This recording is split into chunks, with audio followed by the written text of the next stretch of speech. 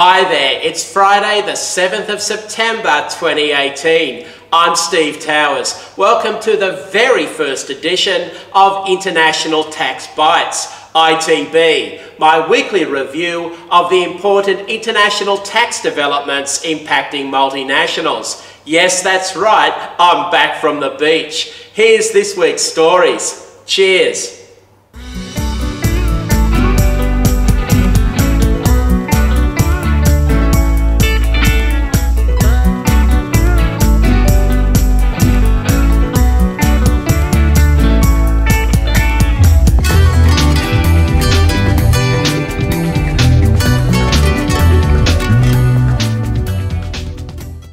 Well, digital taxation is still the world's #1 international tax issue. This week at the International Fiscal Association's 2018 Congress in Seoul, digital taxation was discussed in a number of the sessions.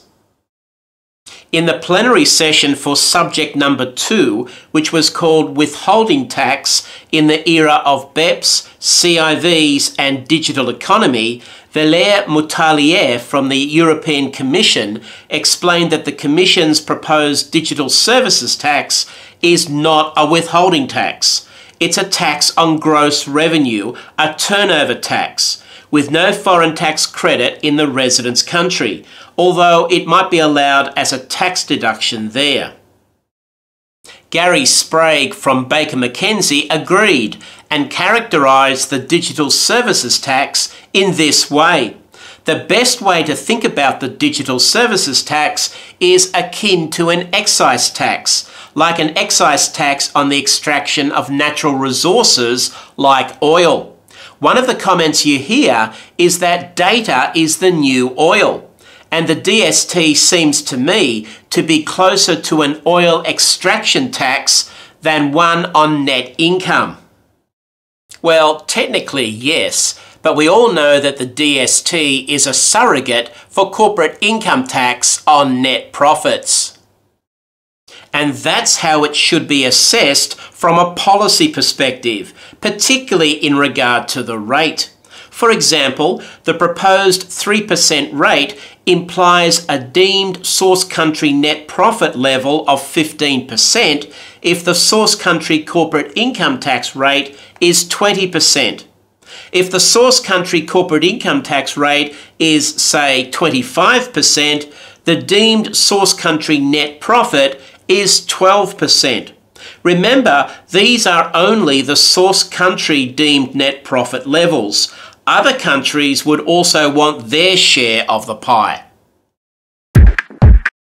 There's some urgency within the EU to reach an agreement on the DST by the end of this year.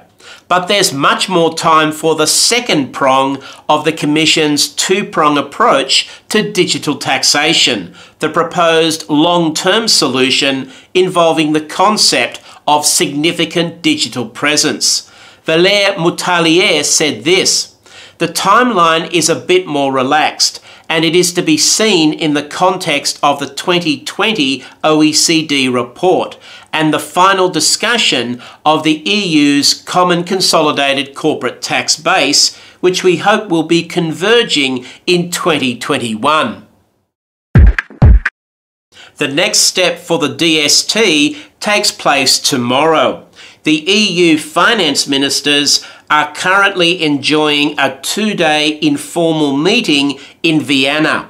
Austria is currently in the presidency position, and digital taxation is on the agenda for tomorrow afternoon.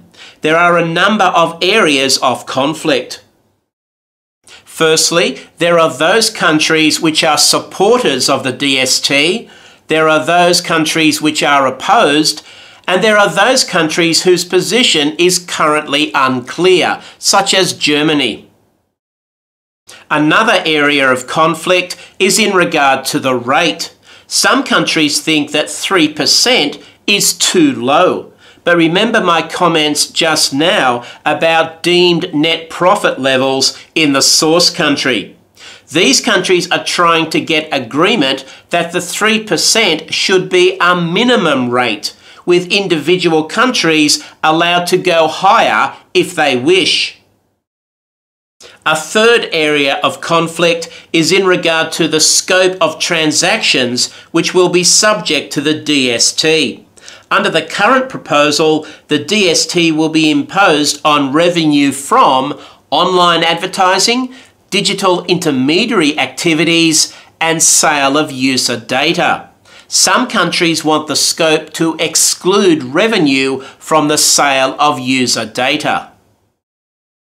And a fourth area of conflict is in regard to the proposed threshold, which is global annual revenue of 750 million euros and annual EU revenue of 50 million euros. Some countries want these numbers to be reduced so that smaller companies will be caught.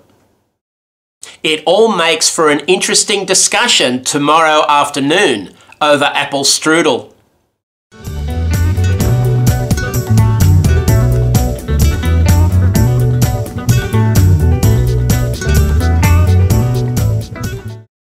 In regard to the long-term solution, comments made by OECD officials at the EFA Congress indicate that some progress is being made, particularly in regard to the entrenched views of the US government on the arm's length principle. Firstly, Pascal Saint-Amand said that the US BEAT tax, the base erosion and anti-abuse tax, looks like a vote of no confidence in the arm's length principle. He said this, something like an earthquake that people have not really understood is happening. The BEAT seems to be reflecting a view, at least by US legislators, that there is an issue with the current transfer pricing rules. Is it an issue with the arm's length principle as such, or an issue of the implementability of the current transfer pricing rules? The question is there, and it is going to have a massive impact on the conversation. And David Bradbury indicated that the US has provided some positive ideas in regard to the long-term solution, particularly in regard to the recognition of source country marketing intangibles and other ways to allocate profits to the source country.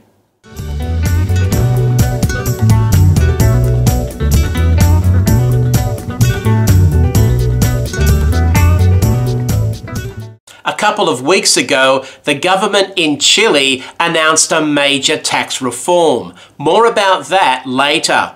But for now, I want to focus on the digital tax, which was included in the tax reform package. The new digital tax will apply to certain B2C digital services provided by non-residents, such as video games, music or video streaming, and data storage. As you would expect, the intention is that the digital tax would not be covered by Chile's double tax treaties. This proposal is interesting for two reasons. Firstly, the tax rate, which will be 10% applied to the gross service fee. Now, you might think that, having regard to my previous comments, a 10% tax rate would be a very high rate as a surrogate for corporate income tax on net profits. Well, there's a big difference here compared to the EU. The EU member countries impose VAT on inbound B2C digital services. That being the case, the proposed EU DST can correctly be viewed as a surrogate for corporate income tax on net profits. But in Chile, inbound B2C digital services are generally not subject to VAT, which has a standard rate of 19% in Chile. So the proposed 10% digital tax can be seen as a surrogate for both corporate income tax on net profits and the 19% VAT. And in that light, you might argue that the 10% rate looks on the low side. The second interesting aspect is the collection mechanism. The tax will be collected by the credit card companies and other payment processors, acting as unpaid withholding agents. That's a mechanism which has been used elsewhere in South America in regard to VAT on inbound services.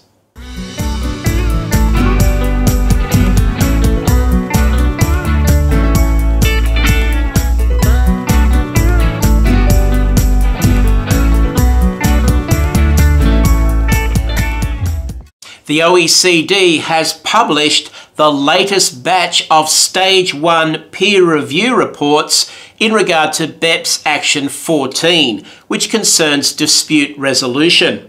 In this latest batch, 8 countries are reviewed: Australia, Ireland, Israel, Japan, Malta, Mexico, New Zealand and Portugal.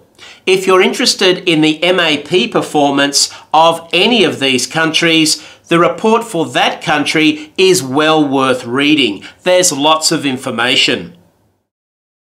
But let me focus on the statistics for the average time it takes for an MAP case to be closed in each of these countries. That's where the rubber hits the road. Remember, the BEPS Action 14 target is 24 months. And I should say that the numbers relate to the MAP cases which were closed during the 2-year period from the 1st of January 2016 to the 31st of December 2017. So let's start with Australia. As usual, the figures are split into 2 groups: attribution allocation cases, which refer to PE profit attribution cases under Article 7 and transfer pricing cases under Article 9, and other cases. As you can see, Australia's numbers are well under the 24 months target. Now to Ireland, which is under the target in regard to all cases, but almost 3 months over the target for attribution allocation cases. Israel is well over the target on all 3 measures. More resources are probably needed. Japan is well under the target for the other cases, but it's about 3.5 months over the target for attribution allocation cases. With Malta, there are no numbers. There were no MAP cases which closed during the relevant 2-year period. On all 3 measures, Mexico is close, but no cigar. New Zealand is well under the target for all 3 measures, and it wins the prize for the best set of numbers in this 4th batch. And Portugal does well in regard to other cases, but it goes through the roof in regard to attribution allocation cases. Not surprisingly, the report notes that Portugal needs additional MAP resources, particularly in regard to transfer pricing. There's a separate report for each of the 8 countries. Each report is about 80 pages. As I said, there's lots of information. If you want to have a look at the reports, please go to our website or app.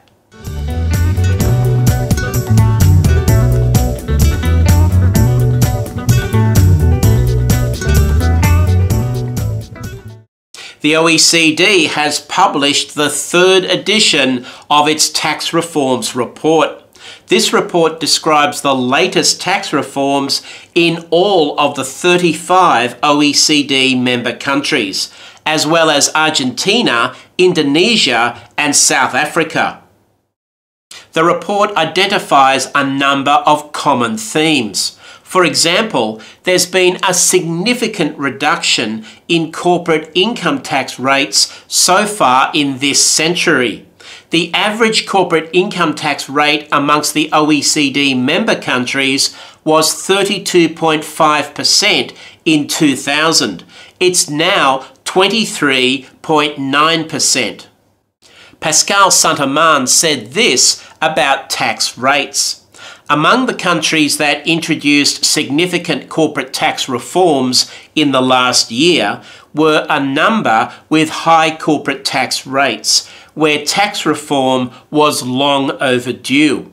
While these corporate tax cuts have created some concerns of a race to the bottom, most of these countries appear to be engaged in a race to the average, with their recent corporate tax rate cuts now placing them in the middle of the pack. Another important theme is that, with the exception of South Africa, none of the countries increased their standard VAT rate in 2018. After many years of VAT rate increases since the financial crisis, perhaps the ceiling has now been reached. If you would like to obtain a copy of the report, it's 127 pages. You can do so at our website or app.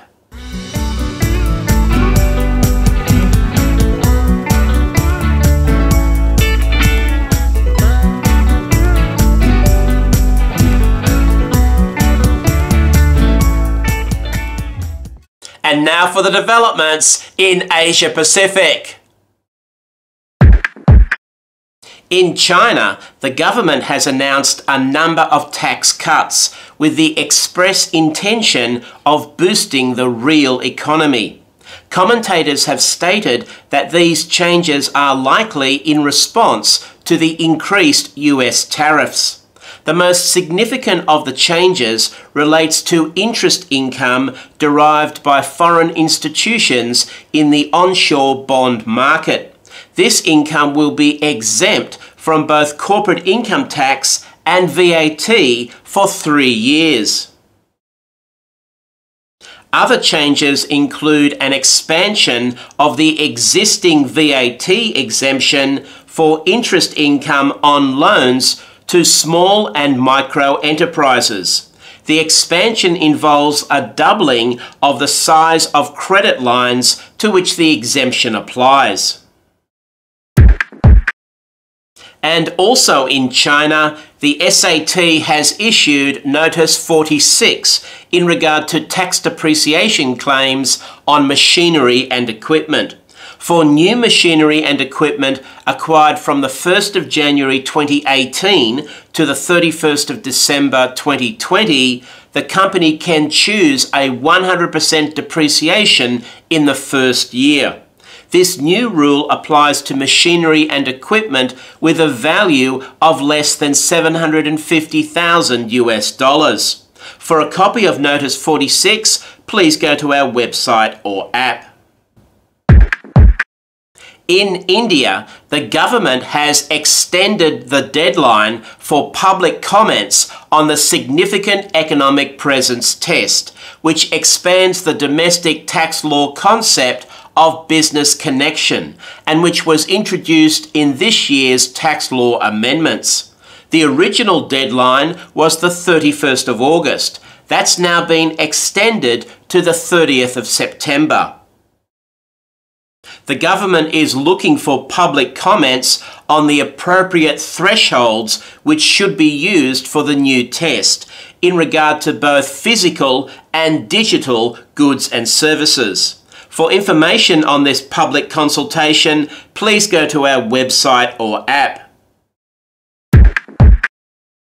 In Malaysia, the new, or is it the old, SST, the Sales and Service Tax, has replaced the GST, the Goods and Services Tax, effective the 1st of September 2018. There was an SST for many years in Malaysia up to 2015, when it was replaced by the GST. The GST was very unpopular, and the new government made an election promise to repeal it. There are a number of major differences between the new SST and GST. Firstly, the scope of taxable transactions is narrower with the SST. And secondly, SST is a single-stage tax. It's not a VAT like the now repealed GST. The SST has two components, the sales tax and the service tax. The sales tax is imposed on imported and locally manufactured goods. The tax is levied either at the time of import or at the time the goods are sold or otherwise disposed of by the manufacturer.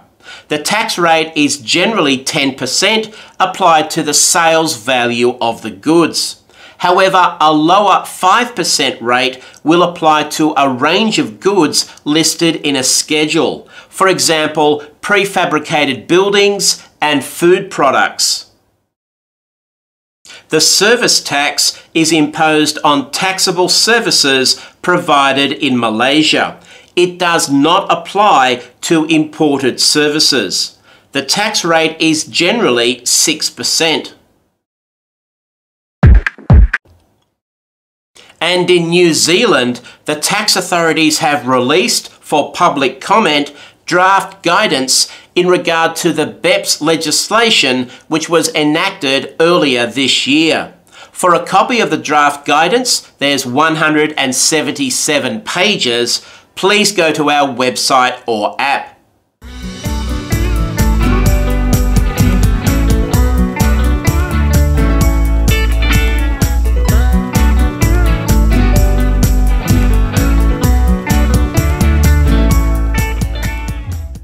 And now for the developments in Europe. Let's start with EU state aid and tax rulings. The European Commission has released the non-confidential version of its 20th of June decision in regard to the Luxembourg rulings given to companies in the NG Group. You'll remember that the rulings relate to a hybrid convertible loan structure between Luxembourg companies in the group with an asymmetrical Luxembourg tax treatment, debt on one side, equity on the other. The Commission concluded that the rulings constituted illegal state aid. Last week, the Luxembourg government announced that it plans to appeal the decision to the EU courts. For a copy of the non-confidential version of the decision, it's 86 pages, please go to our website or app. France is all set to join the rest of the EU and most developed countries globally in requiring employers to deduct tax from employee salaries. For many years, France has been an exception in not requiring tax to be withheld from payrolls. Well, after a few wobbles in the last week or so, the government has now confirmed that the new system will start as scheduled on the 1st of January 2019. In Ireland, the government has released a document called Corporation Tax Roadmap.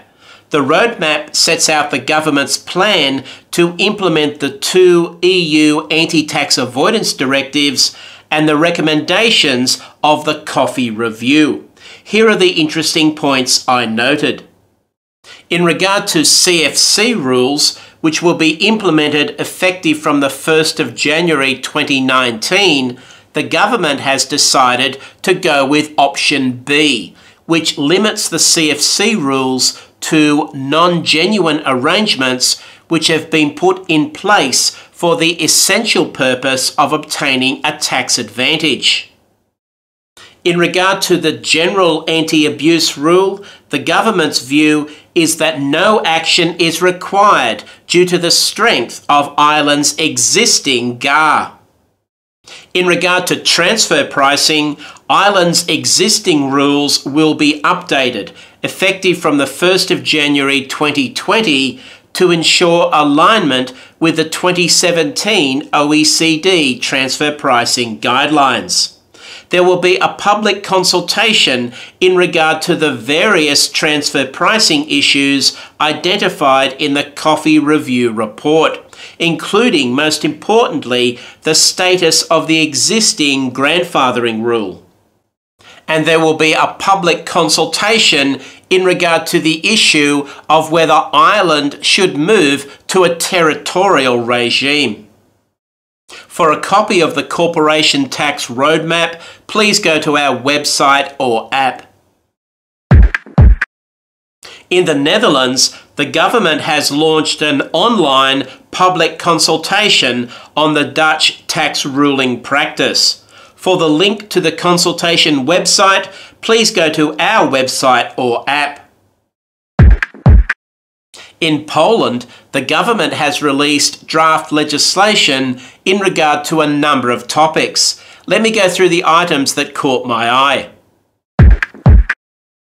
Firstly, draft legislation for the proposed innovation box regime.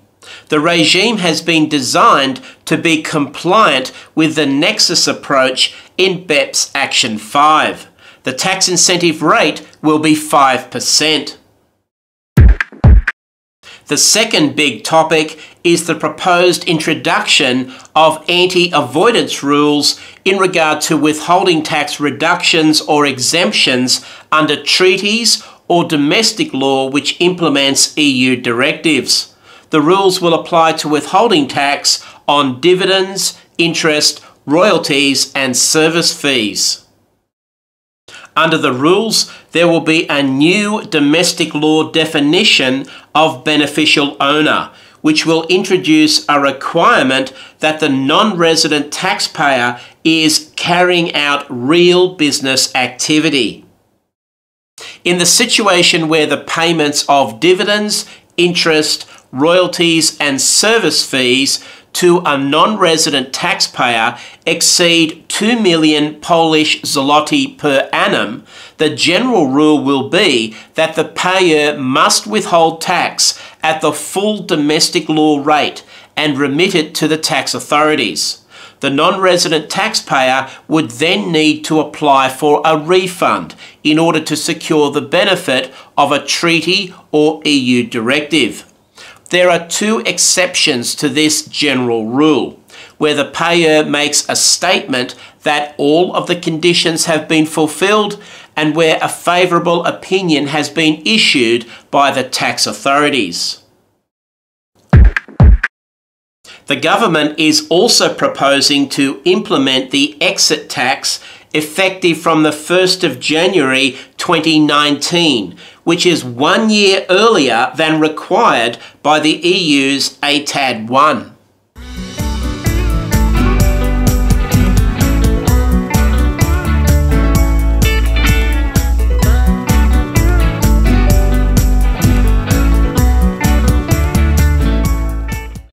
And now to Africa.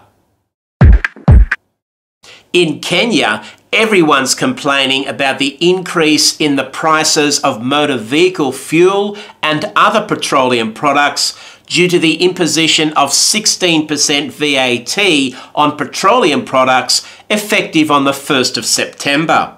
The VAT exemption of petroleum products expired on the 31st of August. Parliament passed a bill last week to extend the exemption. However, the President has not yet signed the bill into law. He has 2 weeks to either approve or reject the bill. So, effective from last Saturday, the tax has been imposed. There are reports this week that many Kenyans are refuelling in Uganda. And the latest development in this story is that the High Court has granted a temporary order stopping the levying of 16% VAT on petroleum products. And in Nigeria, the government has released the new transfer pricing regulations, which are effective for basis periods commencing after the 12th of March 2018. The new regulations are substantially aligned with the 2017 OECD transfer pricing guidelines. As a good example, there's a provision which says that a capital-rich, low-function company is entitled only to the risk-free rate of return on its funding. A capital-rich, low-function company is defined to mean a company that is capitalized with a relatively high amount of equity or equity equivalent capital, but which has limited capacity to carry out risk management functions. Within multinational groups, such companies may, for example, provide funding to associated enterprises or fund research and development programs carried out by associated enterprises. But not all of the provisions are inspired by the OECD. For example, there's a cap on the deduction for intangible royalties paid to related parties. The cap is set at 5% of EBITDA derived from the payer's commercial activity in which the relevant intangible is exploited.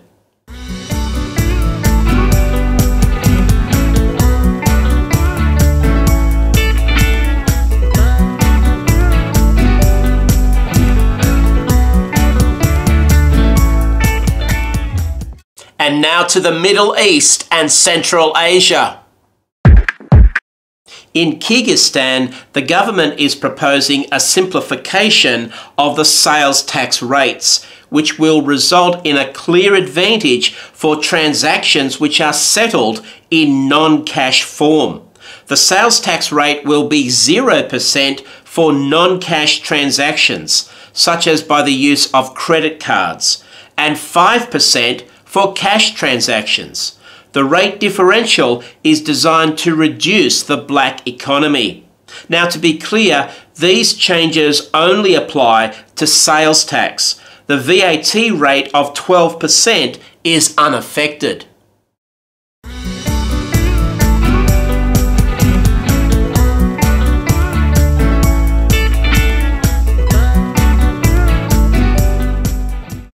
And now for the developments in the Americas.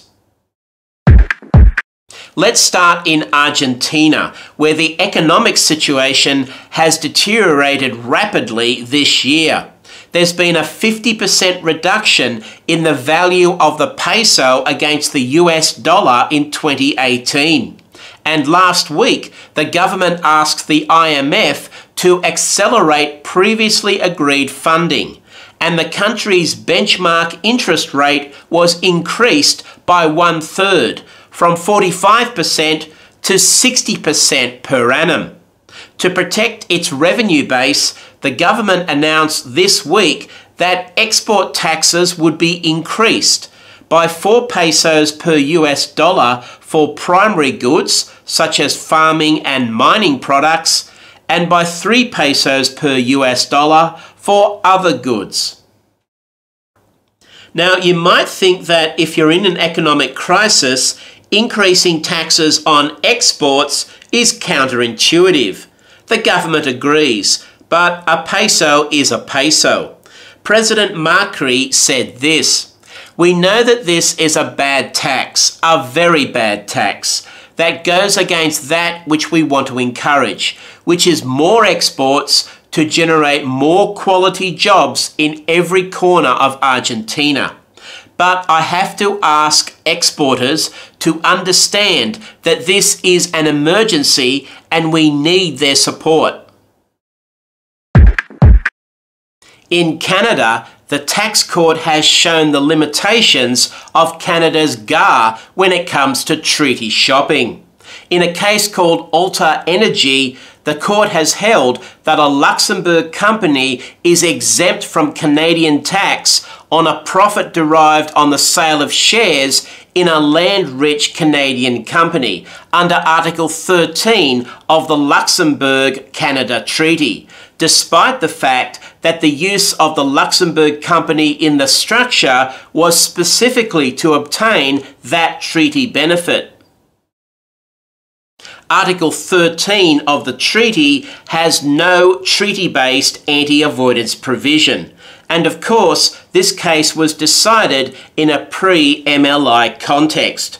And so the Canadian tax authorities argued unsuccessfully for Canada's domestic law GAR to apply.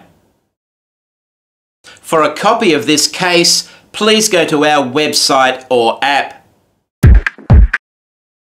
The big tax news in Chile is still the tax reform package which was proposed by the government on the 23rd of August. From the perspective of multinationals, there are a number of interesting items in the bill. I've already mentioned the digital tax. Here are the others that caught my eye. There will be a single 100% integrated corporate tax system instead of the two models which currently operate. This will mean that all non-resident shareholders, whether resident in treaty countries or not, will incur an effective Chilean tax rate of 35% on distributed profits. Although this would be no change for shareholders resident in treaty countries, it would be a significant reduction for shareholders which are resident in non-treaty countries. The US, of course, is exceptional. Even though the signed US-Chile treaty has not yet been ratified, US shareholders are currently protected by a transitional rule until the 31st of December 2021. Tax deductions will be easier for a number of reasons. Firstly, the basic condition, which currently uses a necessity standard, will be relaxed to a directly or indirectly connected test. The 4% royalty deduction cap will be removed. The existing thin cap rules will be relaxed in regard to project finance, and accelerated tax depreciation will be introduced. A number of commentators have made the point that President Piñera does not control either house in Chile's Congress, and that therefore this reform package might have a rocky road to travel. We shall see. In Ecuador, the corporate income tax rate has been increased from 22% to a general rate of 25%. However, the rate is 28% if the company fails to provide details of its ownership structure, or if it's owned by a tax haven entity but the ultimate beneficial owner is an Ecuadorian resident. In the US, the OMB, the White House's Office of Management and Budget, has completed its review of the proposed regulations, withdrawing the Section 385 debt equity documentation rules. Commentators are expecting the public release of the proposed regs soon. And in regard to the NAFTA renegotiation, it looks like an agreement has been reached between the US and Mexico. Formal signing will happen in 90 days from the 31st of August. But we're still waiting to see whether Canada will join the party. And finally, Venezuela, which is suffering from enormous economic problems, including hyperinflation. According to The Economist, Venezuela has the world's worst performing economy among countries not at war. GDP fell by more than a third between 2013 and 2017. Inflation could pass 1,000,000% this year, says the IMF. The latest government initiative to help deal with this situation involves the advancement of the payment of tax by large taxpayers. For the next 4 months, large taxpayers will be required to make both income tax advance payments and VAT advance payments on a daily basis, but only business days.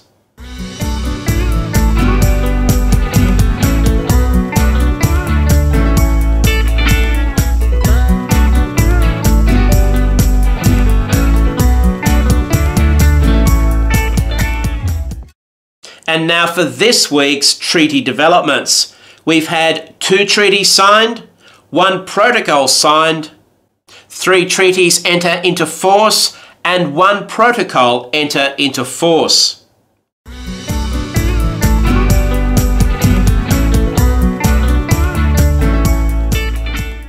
Well, that's the way it is this Friday, the 7th of September 2018. I'm Steve Towers. Have a great weekend. Cheers. Beautiful.